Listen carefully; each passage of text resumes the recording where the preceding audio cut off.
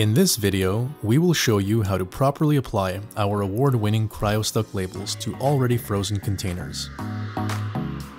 Remove samples from liquid nitrogen and immediately place them in dry ice.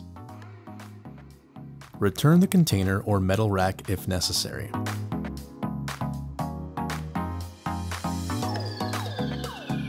Make sure to keep your samples in dry ice for 5 minutes before you begin labeling. Peel label and affix to the tip of your glove. Give the tube a quick wipe to remove any excess frost. I like to hold the top and bottom of the sample when I do this to make wiping quick and easy. Anchor the left edge firmly and then roll the circumference, applying pressure the whole way.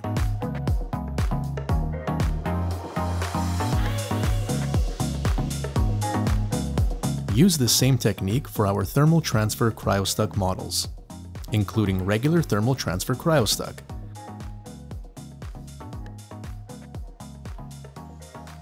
transparent CryoSTUCK that allows you to see the contents of your container,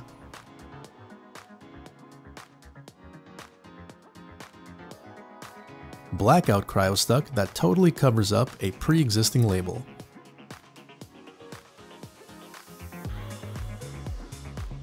and wraparound CryoSTUCK for added durability.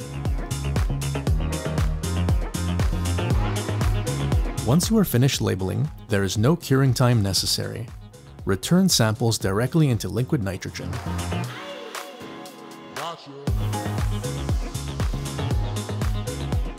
Thank you for watching, and visit labtag.com to learn more about our CryoSTUCK labels.